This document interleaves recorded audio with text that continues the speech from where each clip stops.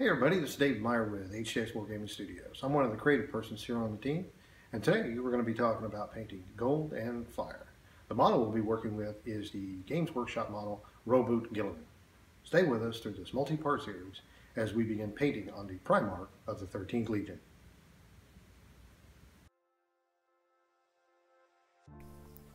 Alright, so this is the model that I'm working with. I'm going to be first starting off with the Roboute Armor Gold. We're going to be using it just on the gold areas here. There's a lot of gold used in this model, a lot of fine detail. So we're going to get started, and here we go. So kind of want to talk a little bit about the priming first off. What the priming I did was a black primer that's not shown on camera, but then I did a little zenithal highlight with a white primer just in spot areas. You notice that the model has some lighter blue areas. Well, that's the zenithal working. It's hitting it in specific spots. So anyway, so the mixture I've got on the Roboute Armor Gold color is a mixture of 1-to-1 water here. And you notice my grip on the model is always two-handed. Okay, so I'm holding it with the cork there, but at the same time I'm using the cork as well as my left hand as an anchor, and I'm just following the gold areas and just trying to be careful. Now, one of the things that drove me nuts about this mixture of the water 1-to-1 mixture with water and the Roboute Armor Gold is it just didn't flow well. Had a lot of opacity. I had to go back and forth over a couple of times in a couple of areas, but you know, for a model with as much detail as this one, really didn't want to have the stress of doing that. This is supposed to be a relaxing thing that I do, and man, it was very stressful. So I was trying to come up with other ideas on how to make that paint flow a lot better, and I think I found a solution. So here we are. What I did was I used the Roboute Armor Gold and then also used AIRBRUSH Flow Improver. Now, the water tends to separate the paint a lot more. Now, we always mix water with our paints, but this time I used the AIRBRUSH Flow Improver, and it helped a lot. Now, everybody has different opinions. Some people use the Tamiya, but I used the AIRBRUSH Flow Improver. I did try the Tamiya. I didn't like it with this particular paint, but it worked great.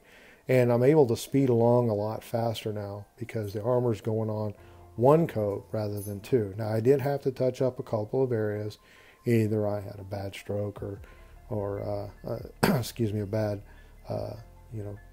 missed a spot or something like that. But I'm able to really start picking up speed on the model. So this gold it took a while to do. I think I would do a portion of the model, stop, come back, and whatnot. So, but you know, here we are. We're moving right on through. That's all I'm doing is I'm concentrating on the gold. Just again, making sure my arms are anchored. Had I not, it would be very shaky. So you just want to take your time, be very slow, intentional, and just trying to just be patient with yourself about it. So this is an amazing model, very good model.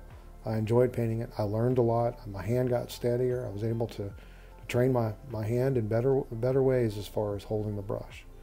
But here I am. I'm going through and I'm painting this model, and at first it was very difficult, but I learned. So you just have to sit here and work with the gold color and find what works for you as far as the mixture. Again, I highly recommend the Vallejo AIRBRUSH Flow Improver, mixed in 1-to-1 with the, actually it was less than 1, so probably 2-to-1 mixture with the Roboute Armor Gold. So as you can see, I'm about halfway done, well, more than halfway done with the gold color, and I'm moving right along. It's going faster. Having that mixture, again, really helped me a lot. So, okay, so just going to kind of watch for a little bit, and we'll get to the next part of the video. So, well, there he is. That's all the gold. Now we're going to get to the part where we start talking about some fire. Yeah, We're talking about the anathema sword. We're going to get to that part in just a minute. So, all right, so this is the shoulder pad. The shoulder pad goes on his right end. And this, again, we're using the same mixture. Now, I did have to use 2 coats on this, but it came out really nice on the model. So there's 1 coat. I'm going to take care of that and let it dry. This is the piece that goes up around the back part of the model. I started painting that gold and as well. Now I'll hit that with a wash later after it's dried. As far as, well, actually I hit both of those 2 last gold pieces. So, but yeah, so we're going to get to the anathema sword here now. We're going to be doing a little airbrush. So using Citadel brand Evil Sun Scarlet. It's a mixture of the airbrush flow improver with the paint, and we're just gradually building the paint up, just ever so slightly. We're just going to cover the whole thing in red. I'm not going to worry about lines and so forth. I'm just going to be painting it red. That's it. You know, we're going to make that thing look like fire. Okay. So now I've probably been working on it close to 2 to 3 minutes. It's built up nice. Okay.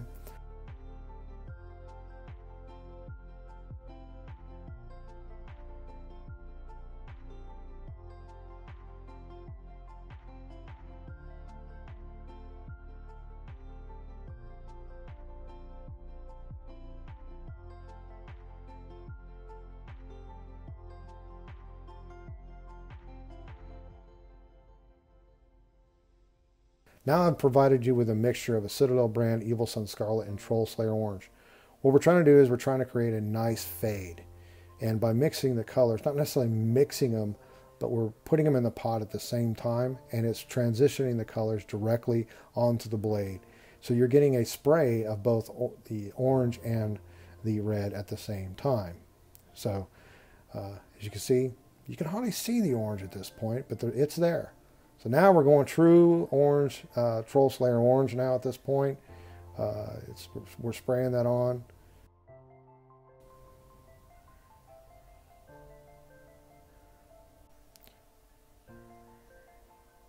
So there we are. We got the Troll Slayer Orange paint. We're putting that on now. We're not covering the whole sword. We're going about a little more than halfway down the blade, from the top to over halfway. You can see the orange is there. Got Citadel brand Flash Gets Yellow and Troll Slayer Orange. Again, we're doing that mix. It's not a, again, I'm going to say this, it is not a direct mix. It's just I'm putting the paint in the pot at the same time as both, and letting the airbrush take care of putting the paint on the object. Now we have the yellow coming in. It's going to really brighten things up, as yellow always does. So there we go. That paint, Flash Gets Yellow. Then we mix it in with a little white scar as well to provide a little bit of hint of the white heat, hot flame that will be coming a little bit later on. So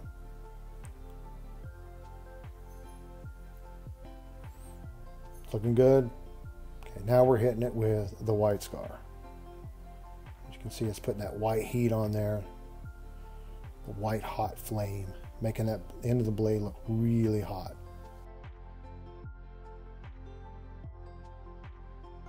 Now we're going to use that Abaddon black, and all I'm doing is hitting those flame licks on the outside, and then now I'm going to bring it down closer towards the hilt of the sword where the hand is. And you'll see why I'm doing it. I'm making that burnt look, if you will. I'll bring it down there. It is providing that burnt edge look, making the red look a little even darker as well. So playing, and this is just playing with colors. That's it. So now that sword is just about done. Well, look guys, this is that's the anathema sword. We'll be doing the other parts in the next video. Thanks for watching. Hit that subscribe button. Thanks a lot.